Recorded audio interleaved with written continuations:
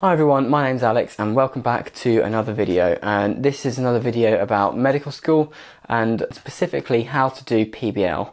So PBL is problem-based learning, and more universities are starting to adopt this style of learning, and it's proven to be really beneficial. The overall idea of PBL is that you start off with a problem or clinical scenario, and you then have to answer a question or learning objective based around this, and then you have to teach what you've learnt and what you've researched to answer the learning objective to the rest of your group. Obviously it will vary quite significantly depending on what university you're at, but yeah, this is just sort of a general overview from the perspective of a UEA student. Obviously it's going to vary as well because of COVID, so it might be online, you might actually get to do it in person.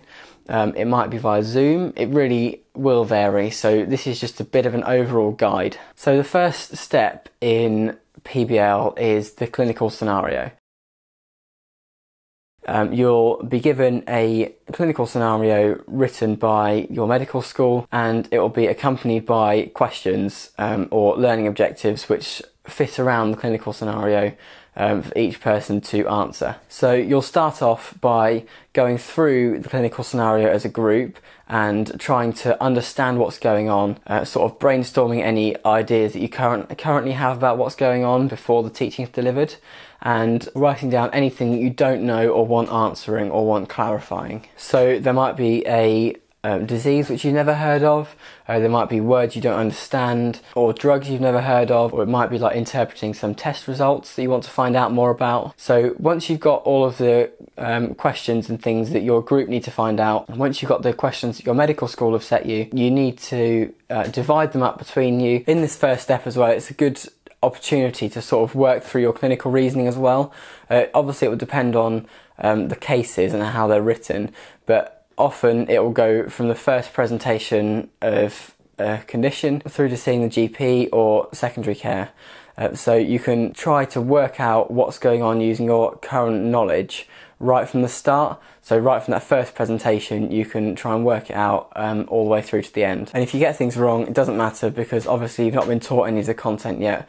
So you'll be able to go through that in the following week. So the second step is researching.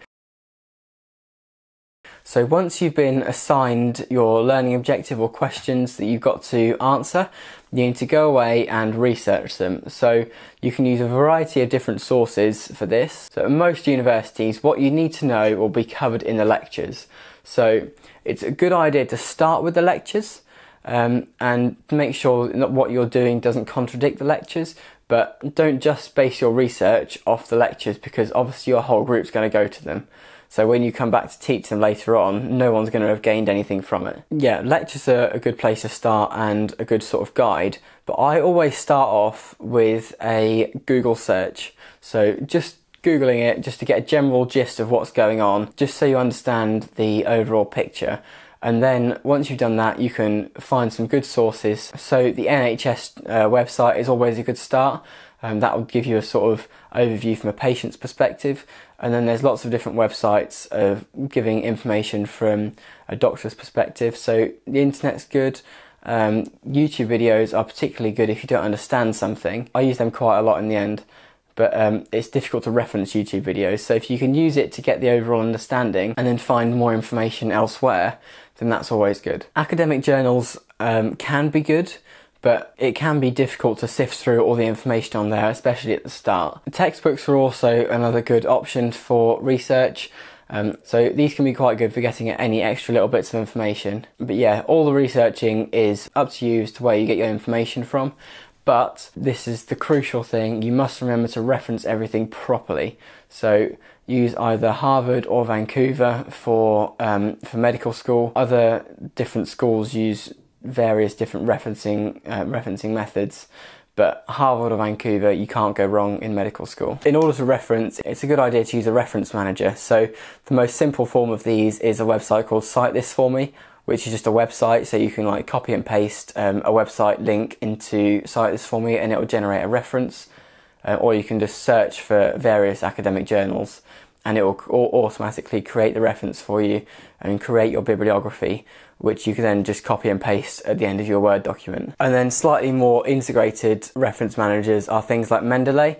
So this is a Word plugin and also a Chrome plugin, I think. And you can just click on the Chrome plugin to upload it to your Mendeley. Then when you want to cite it in a Word document, you'll just click on the Mendeley button at the top and you'll be able to insert that reference and it will create the bibliography at the end for you. It can be really good. It can be a bit buggy sometimes, but it's definitely worth a go. I've used it quite a lot and found it really useful. So once you've done your research, you need to compile what you've learnt and what you've researched into a document that other people can learn from. So using colours is a good idea, setting things out with good headings is really important, explaining things in an easy to understand way, and making things concise as well, because the people in your group aren't going to be wanting to read pages and pages and pages of your notes. They're going to want to see simple explanations and they want it to be concise as well.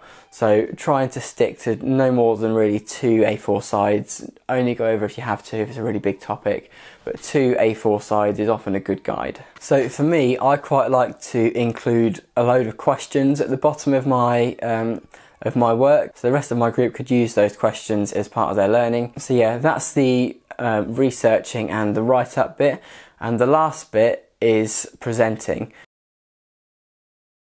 So in the following week's PBL session, what you'll need to do is present your research to the rest of your group, and it's often a good idea to do this with reference to the case from the previous week. So relating what you've researched back to the case is something which a lot of people find really helps, and it really adds to that sort of problem solving which PBL is really, really good for. With UEA, we saw the same characters appear in each case week after week. So by relating things back to the case, we could relate the learning with a character at a different point throughout the year, which was really useful to learn from. So your presentation can take any form. It can be a PowerPoint presentation in its most simple terms. You can just talk it through if you really want to. Asking your group questions is something which I really like to do. So I'd have a little quiz. Some people did Kahoots, which were great. There were loads of really inventive games which taught the rest of the group the content that they've been researching throughout the week. This is also a really good chance for the rest of your group to ask you questions about what you've been researching.